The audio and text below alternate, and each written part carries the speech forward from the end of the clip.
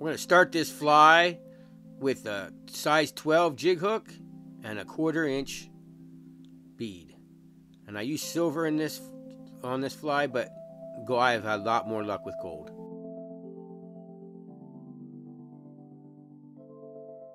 And we're going to use red thread because we're going to leave a hot spot right behind the bead.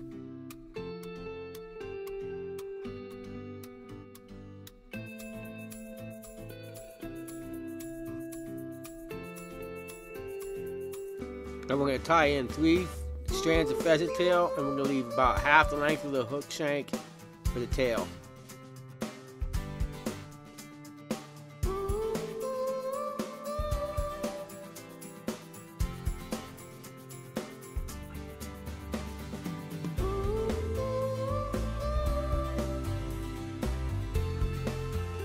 I'm going to tie in some flashaboo, and I'm going to use the real fine stuff like you would use for streamers because I'm going to use it as a rib.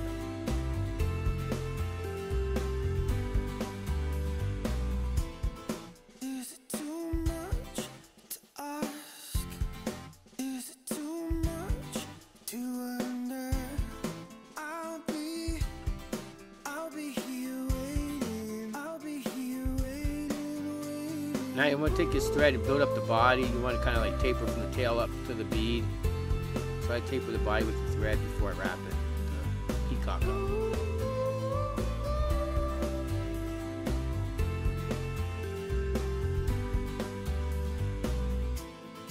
Tell me that you ready to go.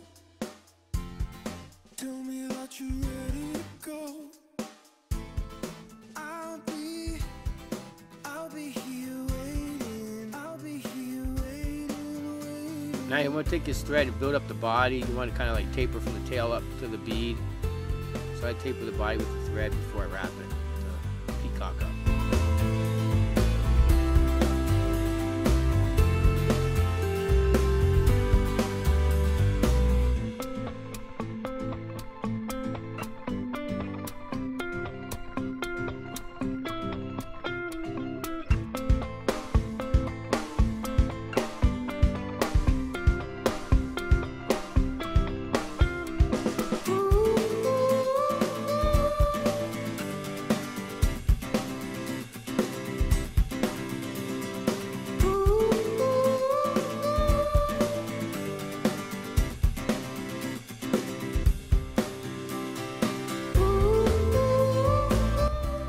Take that floss and you're going to rib this fly with it. That's why I use the really fine stuff, so because you don't want to cover up all the peacock. So rib this up and tie it off right behind the bead.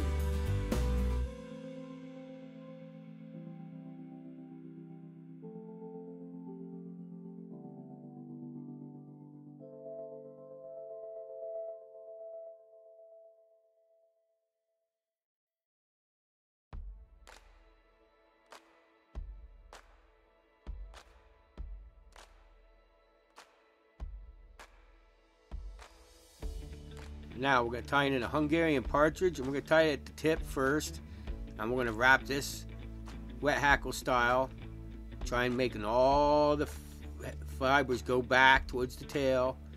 And we're going to wrap it around one time, tie it off, and that'll be our legs.